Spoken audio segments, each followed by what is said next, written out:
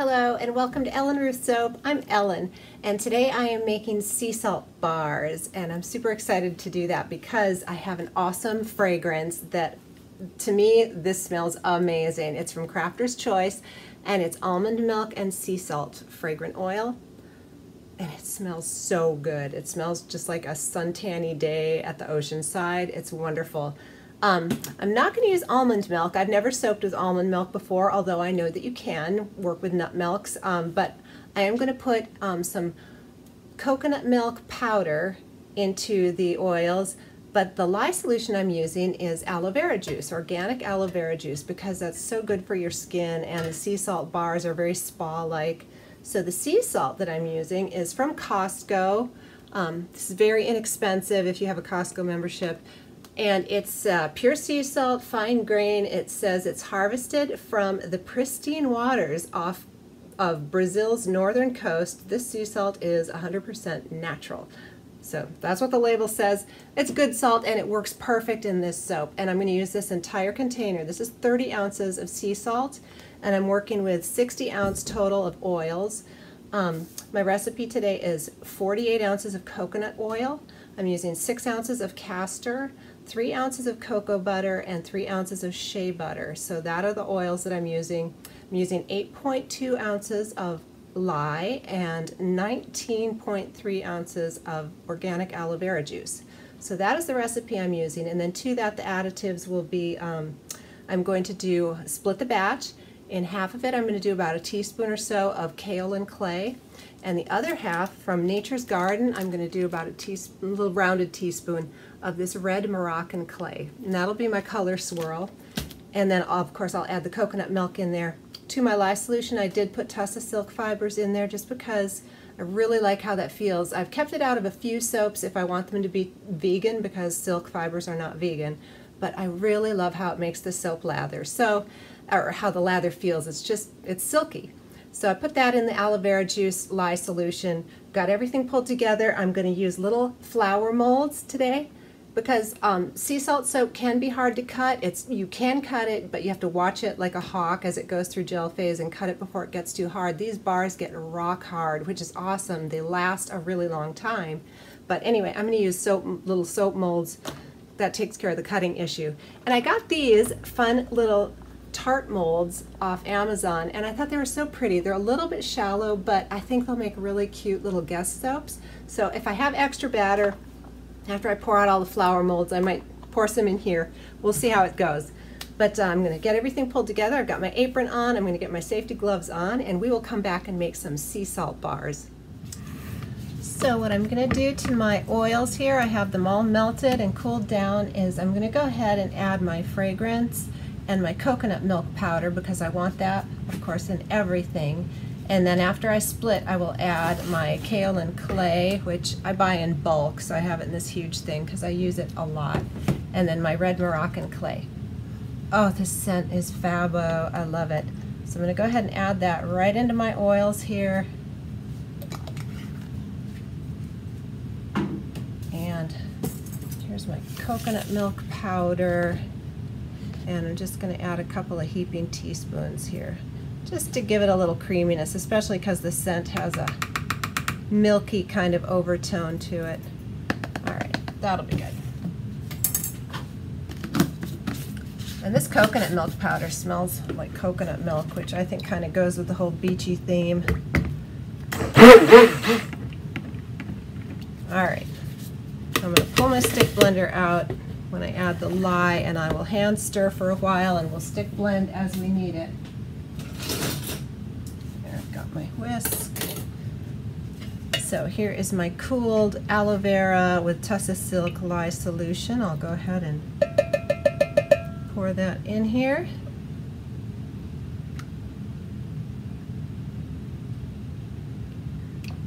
And after I get that completely emulsified and blended in before we hit trace, I'll go ahead and get the salt in, or maybe just a very light trace. But we want to make sure that you hit emulsion, which is when all of the lye solution has incorporated around all of the oil. You definitely don't want any oil pockets or lye pockets in your soap. So getting it blended well is very important. Oh my goodness, I wish I had smell-o-vision. Well, not everybody likes the same scents, but this one is my cup of tea, I tell you what. That scent is divine for me. It's very interesting. I do a craft show on Tuesdays downtown Nashville, and you know, people are very, very particular about their scents. It's just all over the place. What some people love, some other people just hate, and so I try to have a little something for everyone. I can't just always do what I like, you know. All right, so I think that's blended in very well, so I am going to go ahead now and add this entire jar of sea salt into my soap, and I will hand mix it for a bit here. I might need to stick blend just to get it really incorporated if there's any lumps. So the neat thing about salt bars is they're heavy. Because of the salt is really heavy, and so each bar weighs a good, you know, they're solid, and they are so hard after cure, and they last a really long time, especially if you let them dry out in between uses, like all handmade soaps, homemade soaps, because they have all the natural moisture in there. Like commercial soaps pull it all out and then add a little back in and tell you it's moisturizing. Well, handmade soaps have all the natural moisturizers and humectants, and so it's very good for your skin, but they can get gooey if you let them stay wet in between uses. So it's really important to let your soap air out and dry off, have a draining soap dish of some kind in between uses. So if you do that with a salt bar, let me tell you, it's going to last a good long while. You'll enjoy it for a good while. All right, so got the salt all mixed in here. We're still nice and fluid.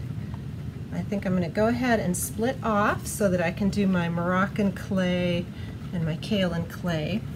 So I'm at about 3 liters on the side. I love these short form poly buckets. They have the measurements on the side, so I'm going to go for about 1.5 on each of these. And it doesn't have to be precise, but you know, I'd like an even split as close as I can get. All right, I think we've got that. I'll go ahead and pour off into my other one here.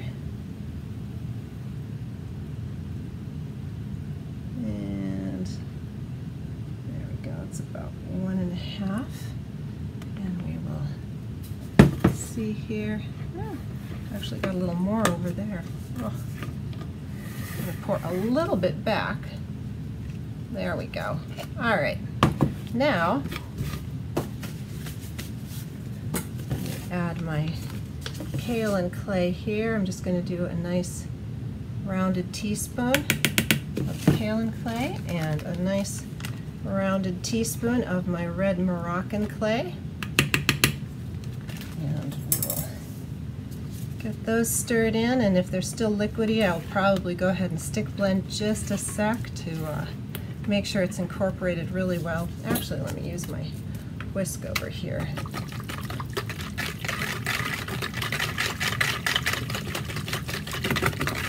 There we go. And because I'm using these little molds, I'm going to do an in-the-pot swirl so that I don't have to double pour. I've done double pours before, and that's fine, but I like in-the-pot swirls anyway, and you get a really nice random swirly look in each bar. This actually turned a little yellow. I think the fragrance oil has a yellow tint to it, which is fine with me, but the white kaolin clay is not like titanium dioxide. It's not making it lighter. I'm going to pull that out and whisk this just a tad more. We are nice and fluid, which makes me very happy. I think that I am going to skip the stick blending and go ahead and do my in-the-pot swirl here. and then we'll get to pouring into our little molds. So I'm just gonna swirl it around in here. We're very liquidy, but that's okay. There we go. Now see, I've got to switch hands again because I am so right-handed. Oh my goodness. Have you ever done where you try to write your name with the opposite hand than you write with, whether you're left-handed or right-handed? My handwriting with my left hand is like worse than a preschooler's. It's pretty rough. All right.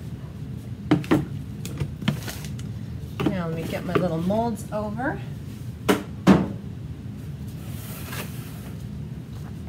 And I've got a bunch of extra molds sitting off to the side here in case I need them, and my little tarts, and we will just start pouring.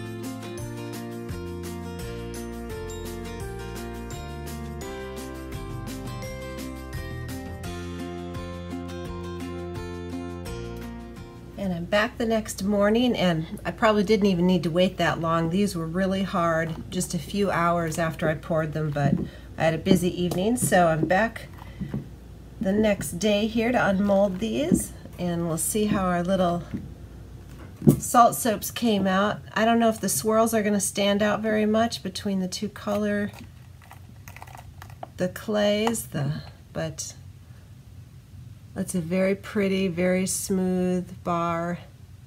So cute. I love these little flower molds. So I'll try and do like one of each here for you. Here's the little rose.